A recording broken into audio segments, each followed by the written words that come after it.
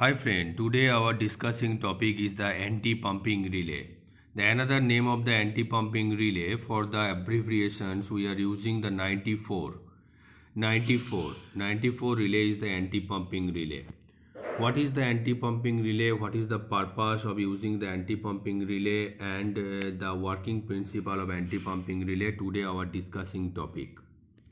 So the anti-pumping relay is very important for the safety, for the property loss savings, and for the hunting effect preventions. So this is the closing path. We should have to remember that the anti-pumping relay is used parallelly with the closing path of any circuit breakers used in the world. So the anti-pumping relay is most important to prevent the damage of the closing coil, interrupters, or the safety of the working personnel in the substations or wherever you using the circuit breakers for the protections aspects is concerned. So this is the closing path of the circuit breakers. We are providing the closing command from here through the interlock, anti-pumping NC contact. This is the spring charging NC contact upper the fully spring charged. This is the normally 52B is normally closing contact, the resistance and the closed coil. And this path, if we providing the closing command and the local remote selector switch in local positions, then the breaker will be closed accordingly.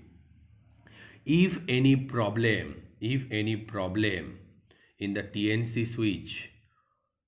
switch, then the problem of the circuit breaker again and again closing and tripping problem will be happening or occurred. So for the betterment, I have draw this circuit, simplified circuit, for your better understanding. Let's start this drawing discussions. For the simplification or the better understanding, I have draw the two circuit. One is the simple closing circuit and other is the with anti-pumping relay parallelly connected with the closing coil circuit.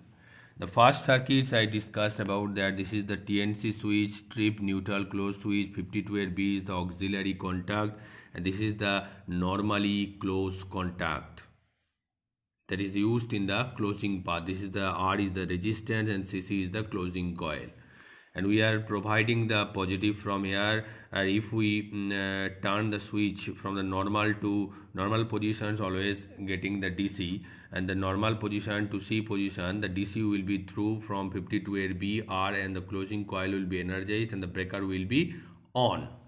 If any problem or any fault persists in the systems, the breaker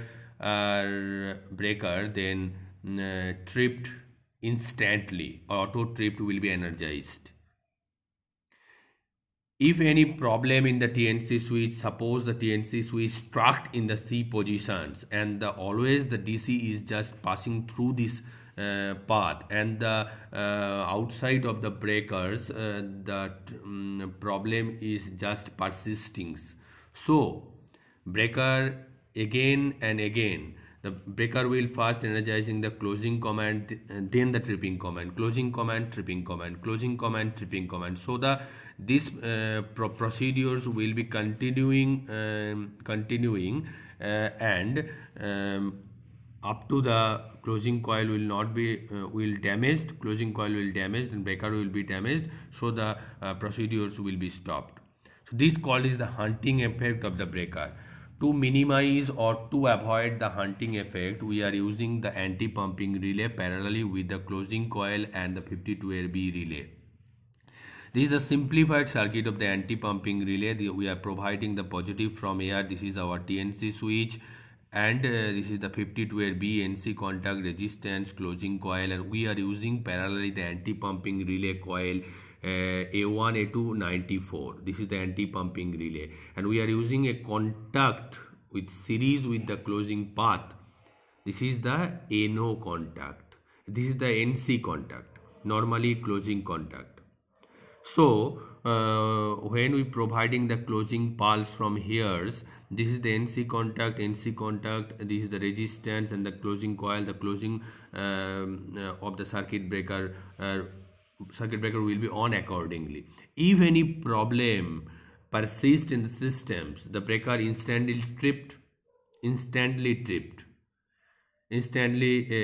so no problem there. When the breaker is for instance of time, the breaker is on, 52B will be NO and 52A will be NC. Then again the 52B will be NC and 52A will be NO. So no problem here. But if the any problem in the TNC switch or in the DC systems, the continuing DC is providing to this path, if this handle will be stuck to the C point and the C point will getting the DC continuously, then the problem will be happened again and again. The hunting effect will be starting. So to avoid the hunting effect, we are using the anti-pumping relay. When this problem will be happened, the DC will through this point and this 94 relay will be energized. If the 94 coil will be energized, this contact will be open. NC to NO normally open, the converter to the normally open, and this path will be cutted from getting the DC, and we will safely we can save the closing coil, auxiliary contact, resistance and the path of the closing. So this is a anti-pumping relay, is auxiliary type relay. It's protect the closing coil, its breaker from the breaker damage or the safety. The most important part is the safety of the working personnel, and it's prevent the hunting effect.